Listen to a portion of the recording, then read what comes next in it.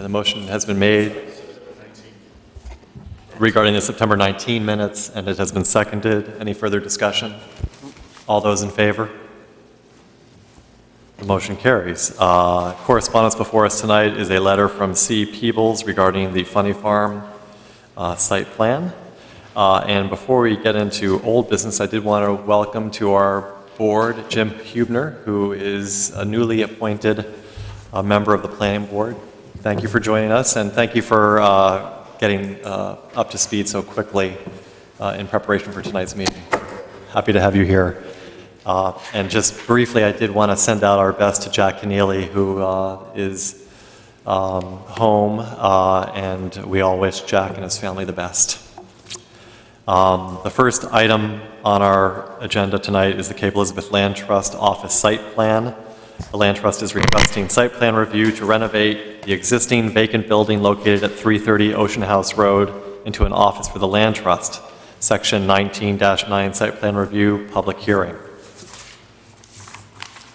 At this point, I would ask the applicant to come forward, and especially if there are changes since we've last met, if you could highlight those and just bring us up to date on the project. Oh, Barbara.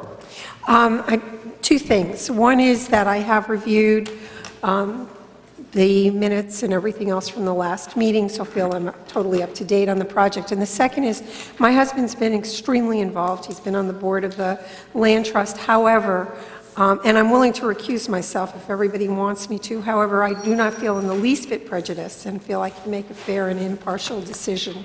It's up to you. I have full faith that you could review this as any other project, and I think the standard is really whether you have a financial interest in the project. There's two standards. One is whether it's a conflict of interest, which would be a financial interest, but there could also be bias. And I think Mrs. Schenkel is asserting that she has no bias. So I think this merits any further discussion, but thank you for raising it. With that, Chris Franklin. Good evening, Chris Franklin from the Cape Elizabeth Land Trust. I'm the executive director.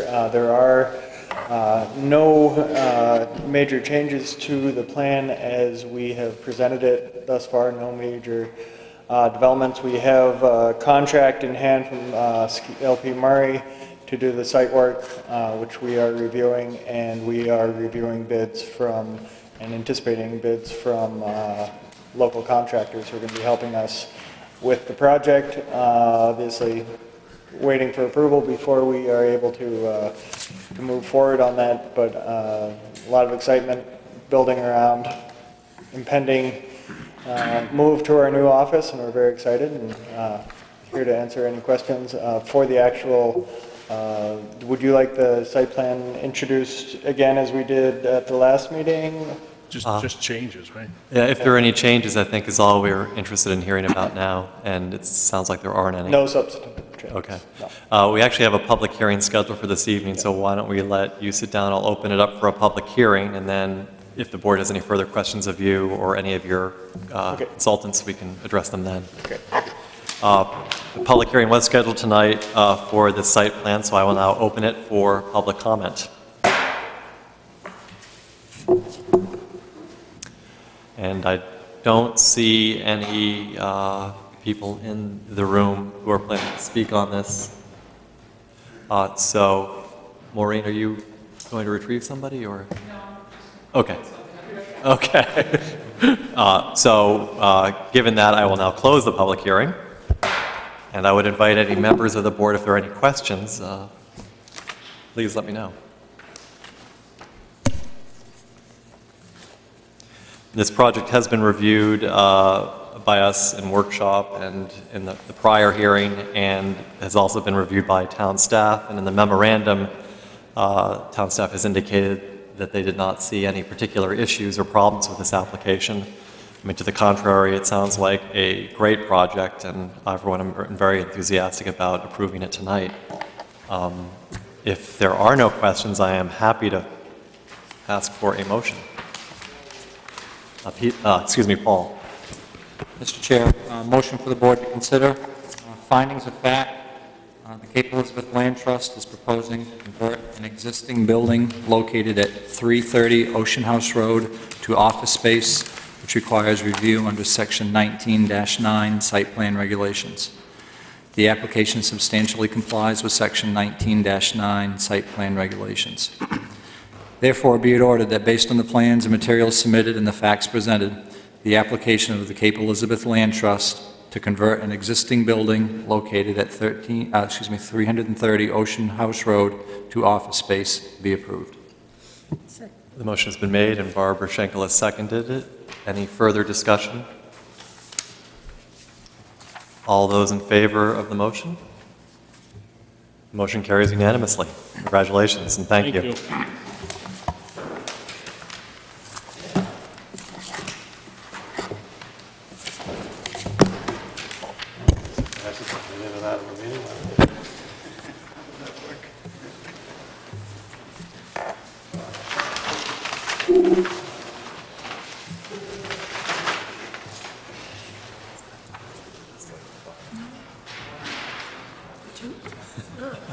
All right, the next item on our agenda is the high school turf field. The town of Cape Elizabeth is requesting site plan review of a proposed turf field to be constructed on the site of an existing athletic field located behind Cape Elizabeth High School. The site plan is proposed in 2 phases. The application will be reviewed for compliance with Section 19-9 Site Plan Regulations. At this point, I would ask the applicant to come forward and highlight any changes that have been made to the project since our last meeting. And then we will have a public hearing tonight, although it doesn't appear that it will be a long one. Okay. Thank you, Mr. Chairman. We're following up our submission from last month. There were some issues raised or questions raised in a letter dated to Maureen O'Meara from the town engineer. So we addressed that in our supplemental submission, and we added a installation of a 4x6 utility shed on the plans that were given out in the packets of the supplemental submission. And so we're trying to get that, I guess, approved this evening or answer any questions regarding our supplemental submission for the installation of the artificial turf athletic field and a second phase of bleachers and a snack shed down at the athletic field behind the high school. Okay, thank you. Why don't we open it up for the public hearing, and then if there are questions, we can come right back to you. At this point, I will open it up, the turf field application up for a public hearing. Seeing that there are no commentators tonight, I will now close the public hearing.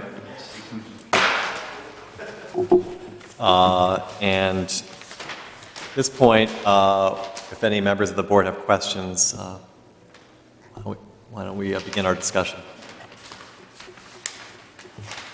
Paul. Question probably directed towards Maureen. Are there any parking requirements for a field?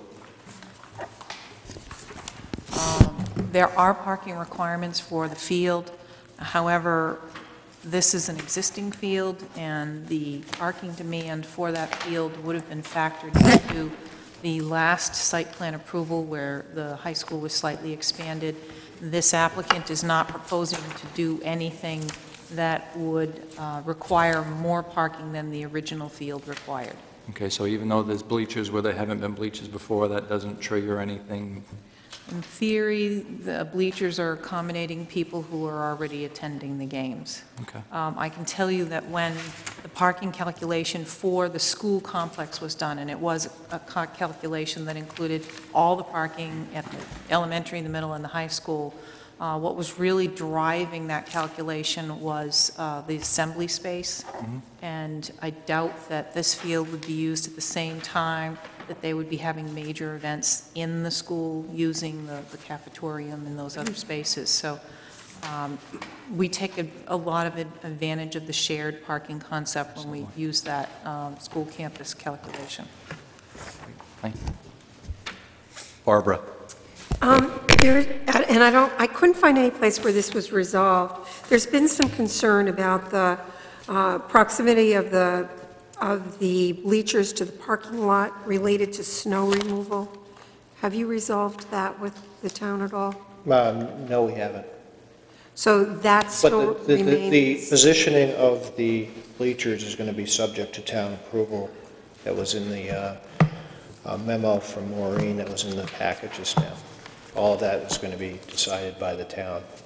Okay, so when you, during the second phase, Yeah, the second phase, That probably obviously will the be second resolved. phase is not, all the plans aren't completed for that. We threw that on here to get that approved. But the positioning of that will be done with the Public Works Director when that happens, Fine. whenever that may happen. that's fine, thank you. Maureen, could you just speak to that issue briefly? I just want to make sure I understand what it is we'd be approving tonight if we left that condition in as drafted. The Public Works Director has concerns about the placement of the bleachers, and he has basically three concerns. One is there's underground utilities, which are actually two concerns. The underground utilities, which is a Vortechnics stormwater control unit, and there's also an underground sewer line there. And his second issue is with the ability to plow snow. Well, the way the bleachers are structured is there's a lot of open space underneath them. And as long as the pier supports for the bleachers are not put in the exactly wrong place, there should be an opportunity to accommodate snow storage and avoid those utilities. So what we tried to do with the approval is, instead of asking the applicant to go back and revise their plans and get much more detailed information, we just came up with this approach where, prior to actually constructing the bleachers, the applicant would lay out where the footings for the bleachers are going to go, and they would have to get the approval of the Public Works Director to make sure they're not opening up the sewer line or eliminating the access to the Vortechnics unit or putting a pier in such a way that the plow is never going to be able to put snow in there. Okay. Are folks comfortable with that approach? Okay. Are there any other questions? Does anybody have a motion then for the board to consider? Motion for the board to consider findings of fact. The Town of Cape Elizabeth is requesting a site plan review of a proposed turf field concession building and bleachers to be constructed on the site of an existing athletic field located behind Cape Elizabeth High School, which requires review under Section 19-9. Bleachers are proposed to be located over existing underground utility structures. The concession building and the coach's box are part of Phase 2 and will likely require electricity. The application substantially complies with Section 19-9 site plan regulations. Therefore, be it ordered that, based on the plans and the materials submitted and facts presented, the application of the Town of Cape Elizabeth for site plan review of a proposed turf field concession building and bleachers to be constructed on the site of an existing athletic field located behind Cape Elizabeth High School be approved, subject to the following conditions. 1, the Public Works Director approve the proposed location of the footings for the bleacher system prior to installation. That the applicant provide the code enforcement officer a plan for extending electricity to the coach's box and concession stand prior to application for an electrical permit. Okay, the motion has been made. Is there a second? Seconded by Peter Hayden. Any further discussion? Yeah, I just did want to point out that the applicant included the Phase 2 plans at our request with the idea that we would be able to review the entire application in one hearing. So the condition that we've included in there, I think, makes a lot of sense, given that they may not get to the bleachers immediately. So I appreciate them bringing those plans to us for this application process. All right, all those in favor of the motion? It passes unanimously. Thank you. Thank you. Good luck.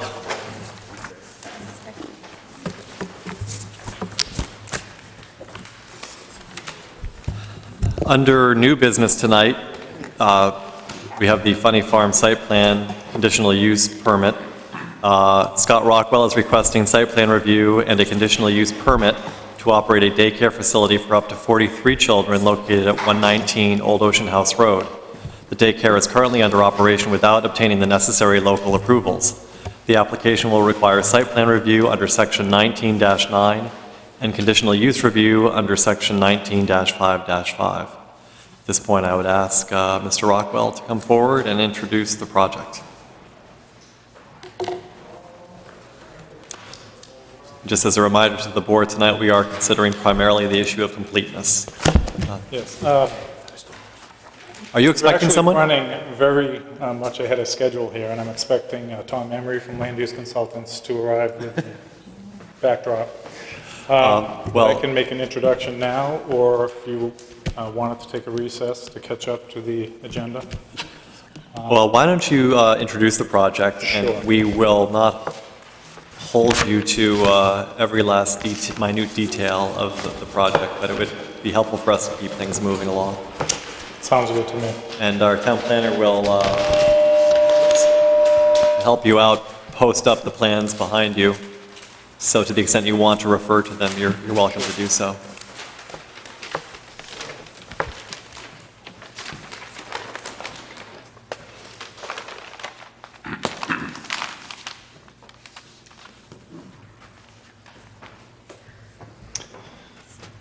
My plan this evening was to introduce myself, give a little bit of a history about the project. Sure. And take it to a point where I could then turn it over to Tom Emery, who would then describe any of the proposed changes or improvements that are necessary for the project.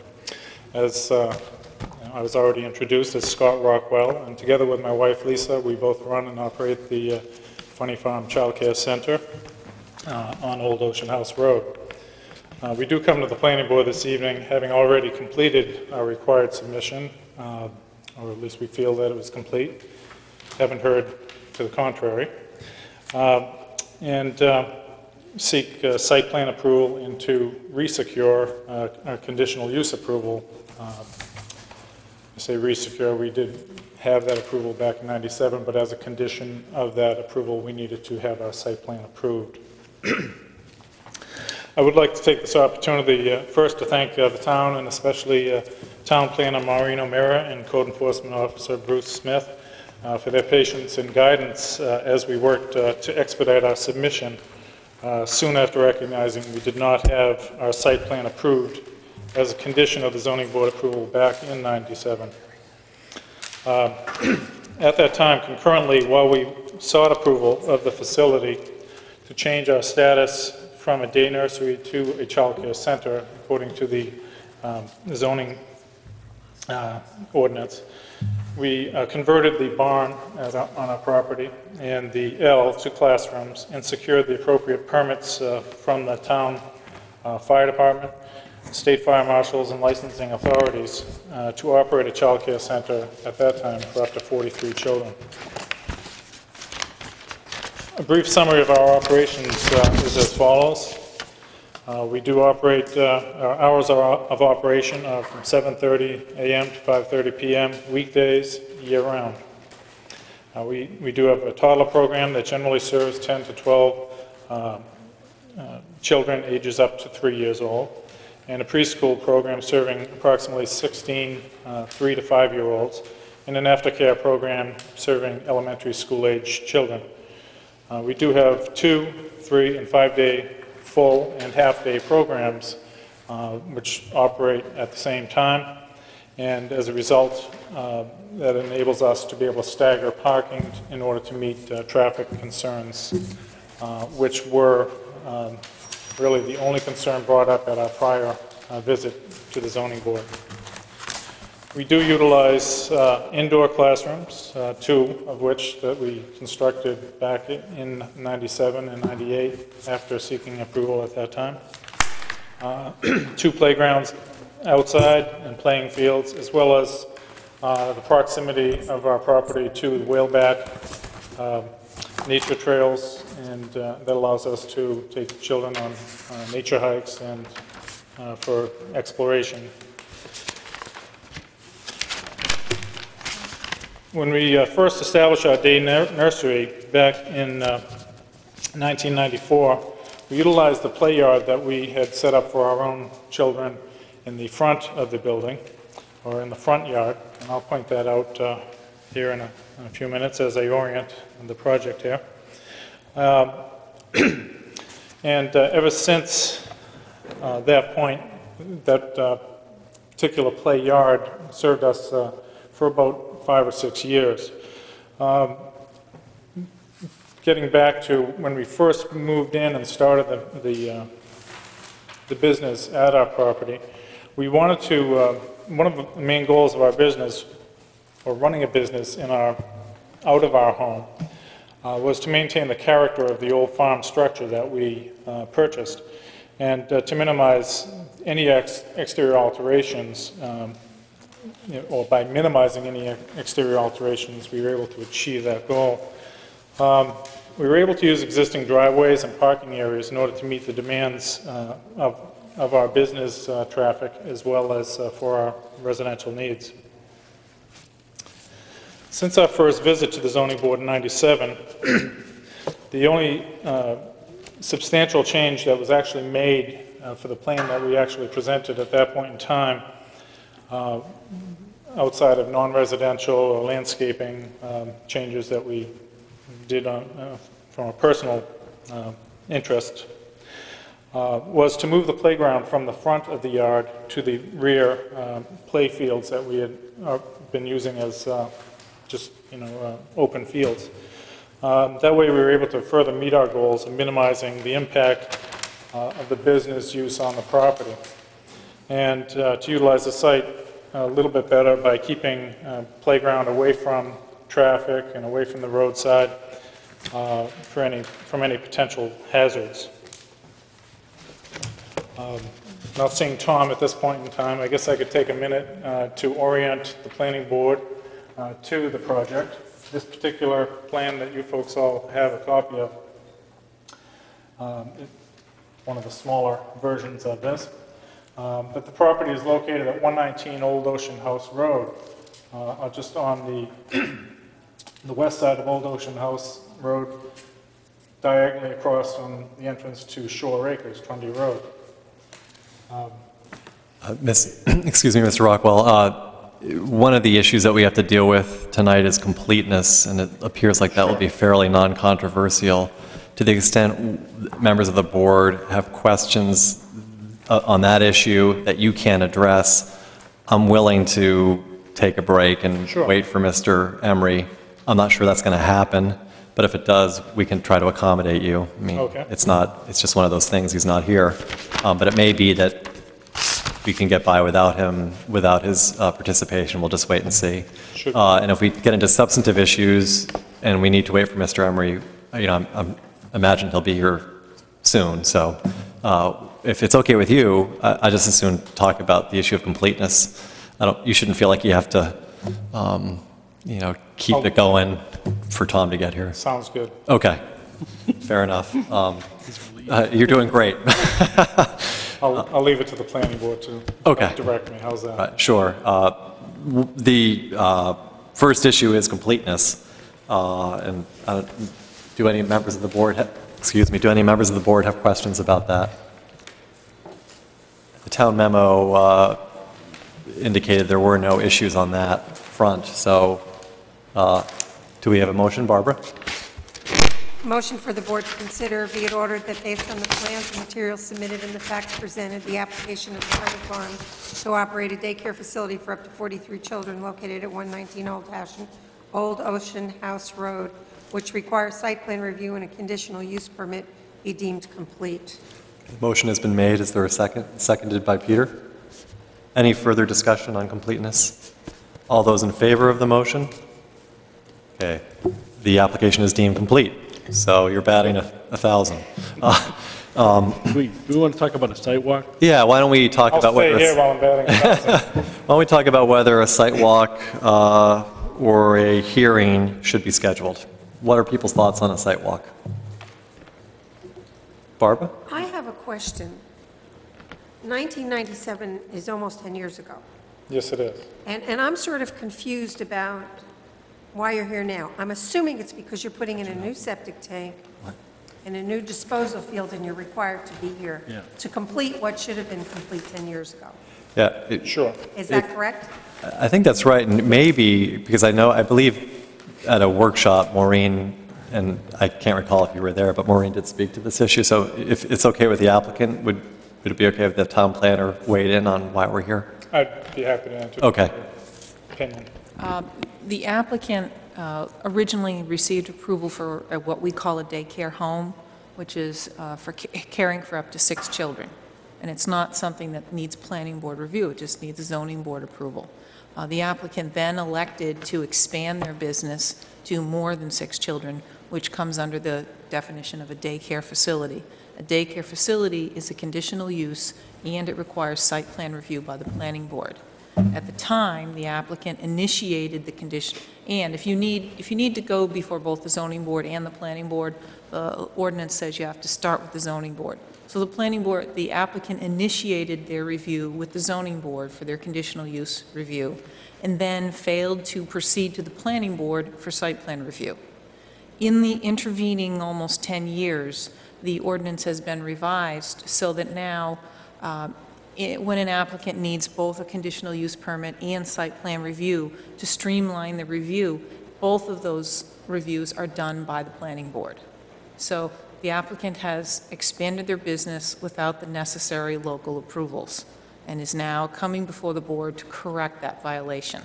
And if they do not obtain site plan approval by the planning board, the code enforcement officer is going to close the business. But my, excuse me, my view on the history is it's largely irrelevant. We're here to review the application for a site plan review and a conditional use permit. So I believe that's where we are. Does that answer your question? Yes, Okay. thank you. I wasn't at that workshop. I don't Oh, believe okay. so. Thank you. It was helpful to have it explained again, so thank you. Thank you, Maureen. Look, I guess, Dave, my question, you had asked about a public hearing, and my question is the opposite. Why wouldn't we have a public hearing? I agree. I would think we'd need to schedule this for a public hearing. Okay, then the more complicated question is, do we need to? Do we need a site walk? I mean, personally, I don't feel like I do, only because I'm familiar with the site, but I don't want to take away any opportunity for someone who wants to go look at it. Plus, I'm not sure that as a board, are we going to be looking at any unique issues that we want to see as a group, I guess. I agree with you, Peter, but again, if there's a member of the board that would like to go out there, the other option would be to, Maureen, if you are willing to show a board member around. But does anybody want to have an official site walk? I'm familiar with it. Okay. Barbara? No, I'm not familiar with it. However, the business has been operating for 10 years with a license, and the only change that I can see on it is a new septic tank, which is probably a good thing, and a leaching field, I guess. Are you putting in a new leaching field? Are these play areas existing? I'm sorry? These are existing. It's actually in progress right now. It's a new system being installed. Okay. Because it did alter, excuse me, because there's an alteration of the use of the property as part of the, this application, that has to be included with the, with this application in order to demonstrate that we meet the waste water requirements.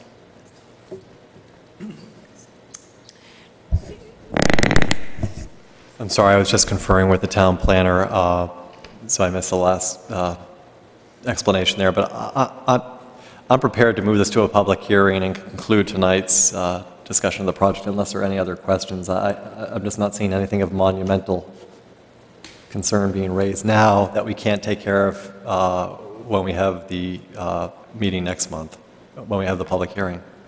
Sounds fair. Is that okay with the other members? Maureen, if I decide that I think I need to see the site, could I give you a call and just Absolutely. make arrangements to go out with you? Sure. We can accommodate pretty much any time. I can work that out with Maureen as far as, I'm not sure that exact procedure, if there has to be a, It would not be appropriate for you to personally lead a planning board member around and have private conversations with her, but, Right. you know, If she wanted to just drive through, certainly I'd be more than happy to go with you, that's fine.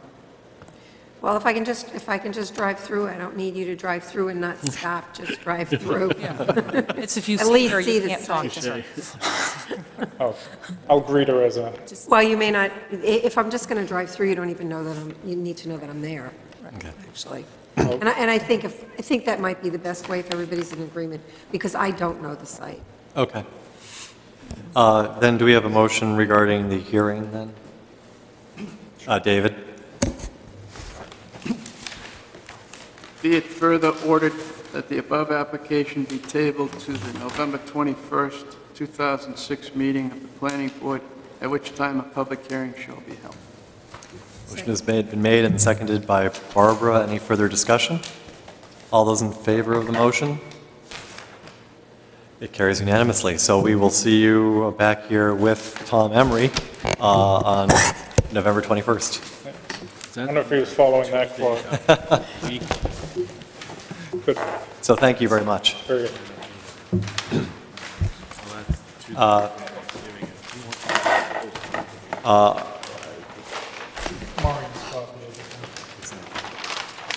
Okay, it appears we are through with our agenda for this evening. Is there a motion to adjourn? So moved. Seconded? Mr. Chair? Oh, yes, Paul.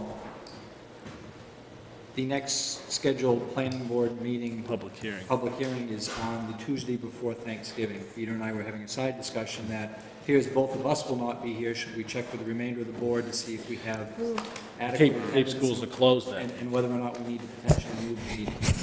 It would be helpful if we had at least 4 of us here at the next meeting. I will be here. What about I will rest? be here. I will be here, too. Lord willing, the creek don't rise. But that's That's fine. 4. Could we actually change it, this late date? This isn't too late to change. And Dave, I'm not sure, I just didn't want a problem. Well, my only concern is, at most, we're going to have 4. And if one of the 4 of us, for whatever reason, can't make it, though I know the week before I can't attend. I will not be here. Okay. You could move it to the following Monday, which is November 27th, if you wanted to. Because the council has the chambers on. Well, it's just when you go to the prior week, that Tuesday night, you can meet, but I will be in a different meeting. Oh, Monday night is, and also, quite frankly, Tuesday night, the 14th, is the school board. They'll have this room, so you won't be in this room. Monday night is likely the council meeting, unless there's a holiday there. so you're looking at the 27th. It's really hard to move earlier. We keep bumping up into other people having the room. I can't do it the 27th, but I may be the only person, so. Is everybody else available on Monday, the 27th? I should be here. The 28th is the zoning board meeting, and Right. they have the room, and I know at least one board member will be at that meeting, so.